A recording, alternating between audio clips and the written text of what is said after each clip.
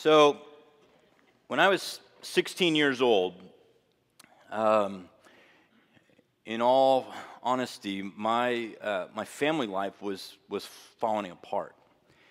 My parents were on the path towards divorce, and they would divorce my second year in college. And life at home was really rough. My older brother was away at college, and I was an only child, it felt like, in my home. I've shared before my dad's struggle with drinking, and it was at that time that it took on a different level, a deeper, more painful level to watch.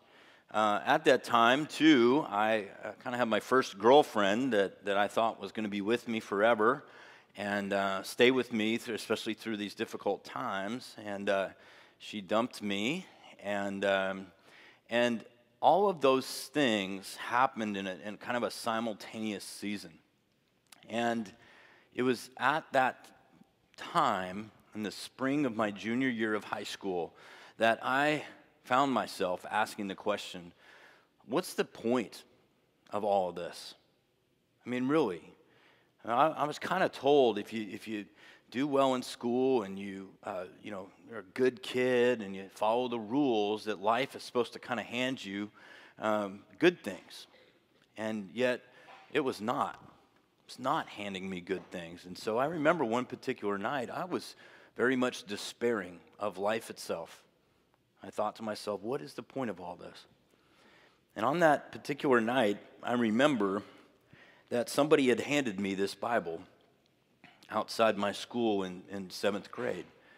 And as I shared with the kids, I began to read.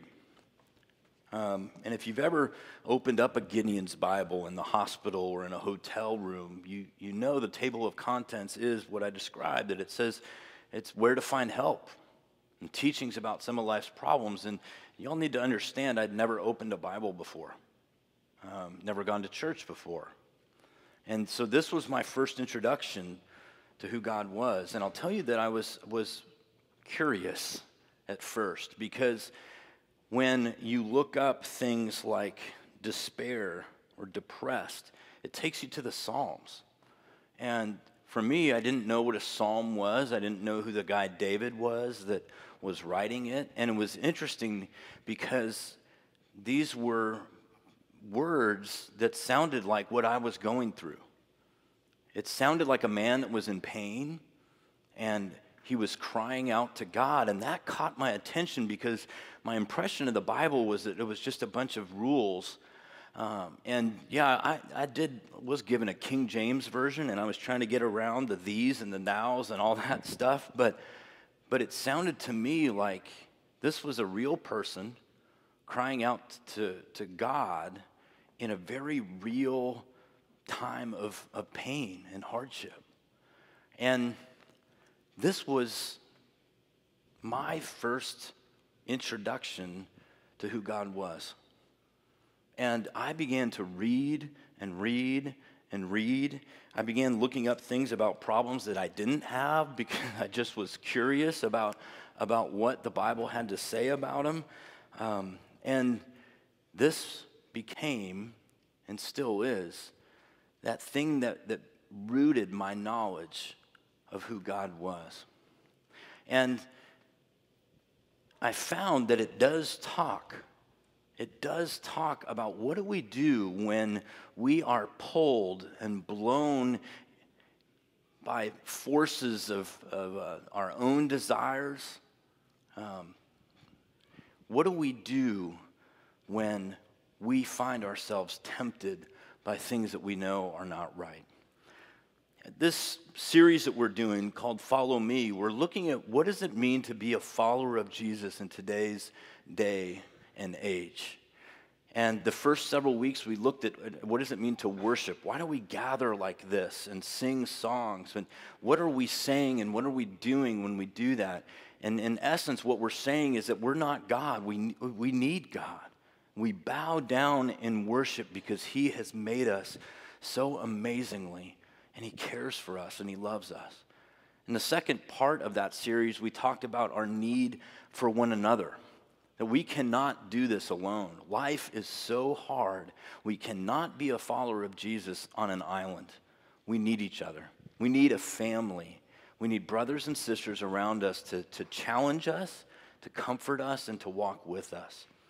And last week, David Pack introduced us in just a beautiful way about the centrality and the focus of the Word of God and why we can trust this book and how it can be an anchor for our lives.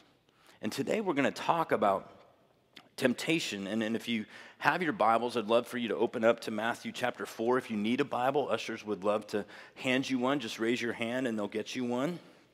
And before I read this passage from Matthew 4, I'm going to kind of explain the context of it in the same way that when I first read through the Gospel of Matthew, I had a hard time understanding. It was kind of like a story was being told about a man that I didn't know. And in the Gospel of Matthew begins with a list of names that were completely unfamiliar to me, a birth story that I was like, oh, that's Christmas, I get that. And then he gets baptized. Somebody pours water over his head, John the Baptist, who seems like a strange character. And then this happens.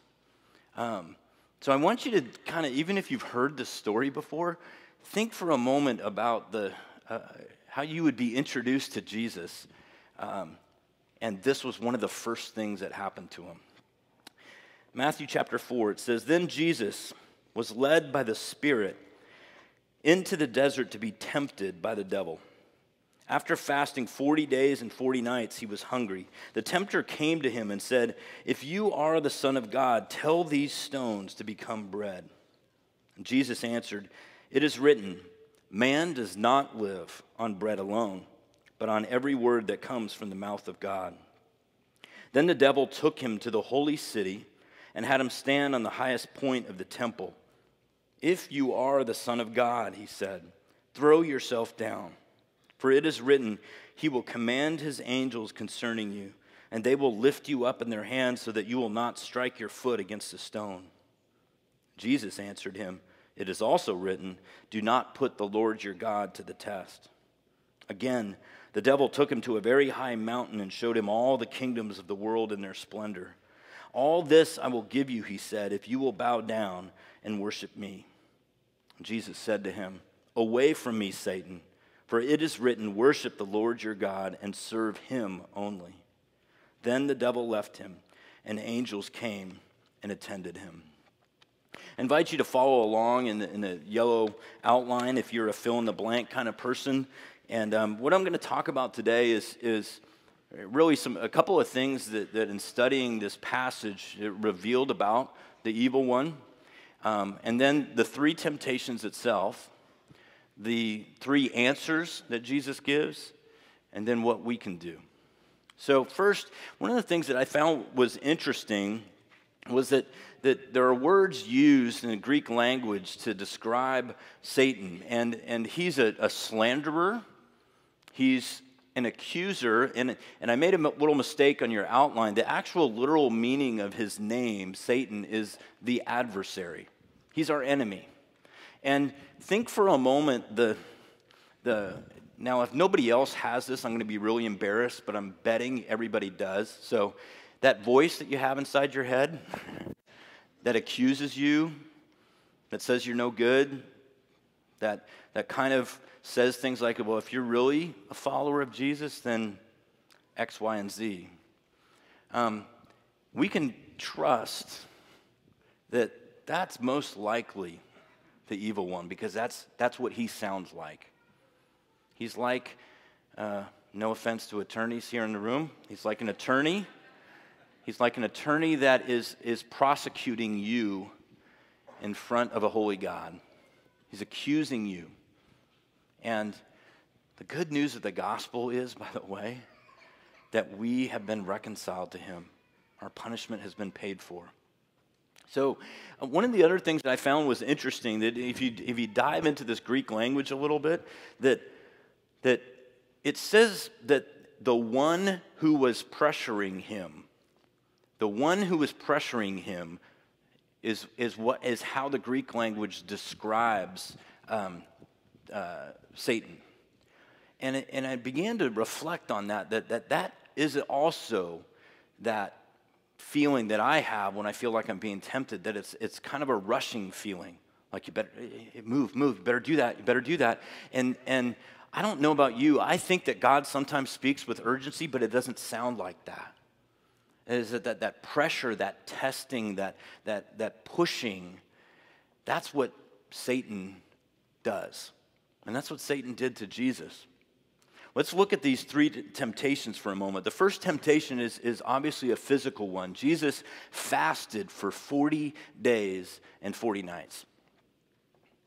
40 days and 40 nights. I don't know how many of you have ever been without food for a day or fasted for a day or more. What are you after not eating one meal? Simple answer. This is like children's sermon. What are you after you haven't eaten for a while? Hungry. Yes, you're hungry. And so Satan comes with the first temptation, and he addresses this physical need. Jesus was a human being. And so, yes, he felt hunger. As David shared before his prayer, he was tempted in every way because he was a human being like us. And so Satan went at that first physical need that Jesus was feeling. And I'll get to what Jesus answers in a moment. The second one is that Satan tempts Jesus and at his need to prove himself. If you notice, most of the temptations say, if you are the Son of God. And he's trying to get at any slice that Jesus might doubt who God is and whether he'll come through for him. And so he describes this temptation he takes him up to the holy city, Jerusalem, takes him to the highest point of the temple, and he says, throw yourself down from here. Now, we have to understand that at most times of the day in the temple, that there would be hundreds, if not thousands of people in and around the temple. So throwing yourself down isn't just about your physical safety. That is God going to come through for you and keep you from injury? It's also about making a show. Because can you imagine for a moment being at the foot of the temple and seeing two figures at the top of it, and all of a sudden one of them falling down and then a legion of angels coming and lifting one of them up? All of a sudden, everybody's attention is on. And so Satan is saying, Jesus, look, everybody will know who you are if that happens. And so he's tempting to say, prove yourself. And as I was thinking about this, Satan doesn't have the market on that temptation. Think for a moment of how Jesus, but when the religious leaders of his day came to him, they said, okay, well, if you're really this, then do this sign. Do this miracle. Show us. Show us. So in essence, this was practice for what Jesus would deal with for the next 3 years of his ministry. So the third temptation, it's our need for power. And I think all of us, whether we like it or not, none of us would say, yeah, I have a need for power. But we like the idea of having authority and influence, to be known. And Satan takes him and shows him all the kingdoms of the world. And he says, I'll give you all of this if you'll just bow down and worship me. Sounds like a simple thing. Sounds like a simple thing, but Jesus will not bow down to anyone but his Father. Let's look at his answers. Jesus quotes from the book of Deuteronomy for every single time that he is tempted. He doesn't come up with anything new, though he could have. He's the Son of God. He quoted from the Bible. He quoted from the book of Deuteronomy, which was one of the books that was after the Exodus, the foundational event for God's people where they were set free from 400 years of slavery in Egypt. Deuteronomy, in essence, is kind of answering the question, okay, if we've been set free and we're God's people, how are we supposed to live? If you ever go to a Christian bookstore and that verse that talks about writing the commands on the doorposts and on the frames of your houses. Talk about them when you get up and when you lie down and all that. That's from the book of Deuteronomy. The book of Deuteronomy commands God's people, don't forget. Don't forget who God is and what he's done for you. So it makes sense, doesn't it, that Jesus is saying, he's quoting from the book that says, don't forget. This is how we're supposed to live. His first answer is that man shall not live by bread alone, but by every word that comes from the mouth of God. And in the context of Deuteronomy, it's talking about remember when you were hungry? He's talking about God's people when they were being set free from Egypt and they were without food, and God provided bread from heaven from them. It was called manna, and they ate from that. They were provided for. Jesus is quoting from that. He's remembering, if this is true for God's people, I know it will be true for me. That man does not live by bread alone, but by every word that comes from the mouth of God. That Jesus here and elsewhere in the gospel seems to point to a reality that might be foreign to most of us in this room. That there is actually, God's kingdom has a power and resources to it that all of us can draw from if we would ask. And Jesus seems to say that it will feed us much in the way that food feeds us. Do you remember the story about when Jesus is meeting, there's a woman at the well in John chapter 4, and his disciples have gone away to go get food, and they come back, and they ask Jesus if he has already eaten. I'm paraphrasing the story a little bit, but he says, my food is to do the work that my Father has given me to do the work and the will of my Father. There again, Jesus is pointing to the reality that somehow he has been able to learn how to draw upon God and his kingdom and his power. And so that even food is not the only thing that sustains him. But the very word of God feeds in that time of temptation. The second temptation, prove oneself, Jesus quotes from, again, Deuteronomy, but chapter 6. And here, he says, do not put the Lord to the test. The context of it is when God's people were thirsty and that they were quarreling with Moses and with God, saying, what have you done? Have you brought us out into this desert to kill us? We don't have any water. And if you remember the story, Moses strikes rock with his staff and water flows from the rock, and their thirst is quenched. But it's in that time that verse is written, do not put the Lord to the test. Do not test God to see if he is good. Can you imagine for a moment? I was trying to think about this and how that might look in a human relationship. Like, how do you think I would react if, I've got a couple of my kids right here, but if they were to come to me and say, if you're really my dad, then you're going to get me this and this and this. How many of you parents in the room would go, okay, let's do that? Now, it's just an analogy, but how many times do you think that God has patiently put up with his people going, if you're really God, then you give us this stuff? And that's what this verse comes out of. Don't put the Lord to the test like that. He's God. He just rescued you. God's not to be played with. He doesn't cater to our every whim and desire as if he needs to prove himself to you, because he's God. The third answer that Jesus gives is that he's going to worship God only. He's not going to yield to a temptation to be powerful and relevant and have influence for the sake of worship. He knows that if he were to ever bow the knee to the evil one, that everything would be lost. He knows God enough to say, I will never bow to anyone else than the one that I know has made me, loves me, has rescued me and is redeeming the world through me, Jesus. So what do we do? What can we do in times of temptation? Can we learn anything from this? Well, though there's one that's obvious. If Jesus drew upon the word of God in those times of temptation, how much more could we? How much more could we draw upon that? And in your bulletin there, I think it's important that, first of all, we recognize where we are in our body, our mind, our soul. And if the very first temptation attacked kind of Jesus' physicality, physical things affect us.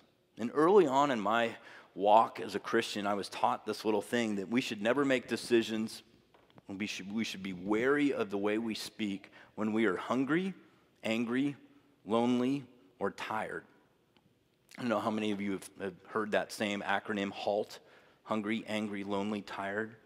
You should stop.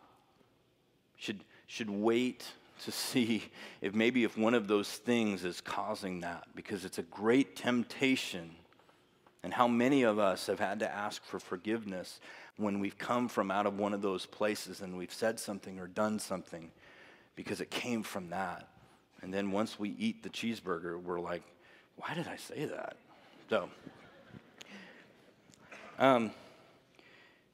you should recognize where we are with those things. And then also, I put in the bulletin that we should make the call. And what I mean is that, can we trust that if we were to call out to Jesus in a moment of temptation, that he would answer? Could we trust that if we were to simply whisper, Lord, help me, Jesus, come to me, that simple call would help us resist temptation? And then, of course, call upon God's word. Is there something that you know, something that you've read, something that is brought to your mind in that moment that speaks to that temptation and helps you withstand it? Is there something that will help with that? You know, one of the best requirements that I had when I had a class in seminary on pastoral care was that I memorize 100 verses of Scripture. The professor said, memorize 100 verses of Scripture. Now, I'm not up here to say I could rattle those 100 off right now to you, and I'm not very good at memorizing still as a discipline. But I will tell you that the point that our professor was making was that when you are sitting with someone who is pouring out their pain in front of you, when you're sitting at the bedside of someone that's dying, when you're sitting with someone that's in a crisis and they want guidance, your shallow words of, it'll be okay one day, don't mean much. But when all of a sudden what is brought to mind is God loves you with an everlasting love, they know that word comes from somewhere. It's not just something that you came up with. So when we become students of God's word and we believe that they actually are the words of life, then we, in our own lives, the ability to withstand temptation with God's help, and the ability to encourage our brothers and sisters is just increased 10, 20, 40-fold. So, and lastly, we need to call upon each other.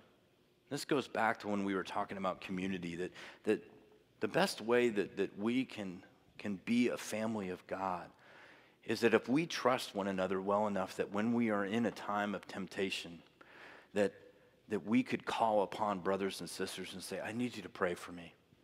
I need you to pray with me. I need you to remind me that God is good. I need you to remind me of that season in my life when I talked about these things and I knew God, because right now I'm not in that place. And I want to specifically talk to a certain group here. Those that are in junior high, high school, college, 20-somethings, you all are in the midst of the hardest season of your life when it comes to temptation. The rest of you that remember those years should be nodding your head. And the rest of you should commit yourselves to speak to those that are in that season and say, I know what you're walking through. I know, and can I share with you one way that I learned to deal with it? And I wasn't perfect at it by any means. But can I share with you what I learned through that season? Because, it won't be any good for me to say, hey, guys, it'll get better when you get older. You hit your 30s, some of your 30s, someone's like, nah, it's not that much better in the 30s. The temptations change, don't they? They change. Still get tempted. So I need to let you know that those that are in those ages and you feel like you're constantly dealing with that temptation, yes, every single one of us did as well. And we had to cling to God. We had to cling to his word. We had to cling to communities like this. And my prayer as a pastor is that we would be the kind of church where generations would be encouraging the other generations without thinking it's weird to do that. My goodness, we need each other. We need each other to share. I mean, some of you figured out really early on how to withstand certain temptations, and there are a generation of people within here that are going, how did you do that? And I'm not speaking about some formula, or it's like I memorized 15 verses and then I did this and I did that, but you did certain things and you saw God meet you there, and God showed up in powerful ways. And sometimes it's not a formula about what you do, it's the story that God gave you that helps encourage somebody to know that, okay, they have a story. Perhaps that will be part of my story too. So my prayer is that we would be the kind of people that across the generations we would encourage one another, and we would know for our younger brothers and sisters how difficult these years are right now as when it comes to temptation. God's word, it is written, is living and active. It's living and active. These aren't just words on a page, but they speak and they empower and they challenge, they comfort, they correct. They do all of those things. And so may we be people of this book, not that know it because we like to spout off verses and show how much we know, but because we trust that it will transform us. We trust that we will be changed by it because it shows us who God is and what he wants for us. Let's pray together. Heavenly Father, my prayer is that you would take those words and you would filter out all the things that are like husks of corn and just simply need to be blown away.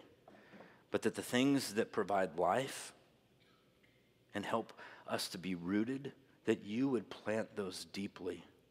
Plant those deeply in our hearts. May we be people that are eager and hungry to know your word. Not because we're going to get a gold star or a jewel and a crown or any of that garbage, but that we would be transformed by it, and that we would be brothers and sisters that could encourage one another because of it. We pray this in Jesus' name. Amen.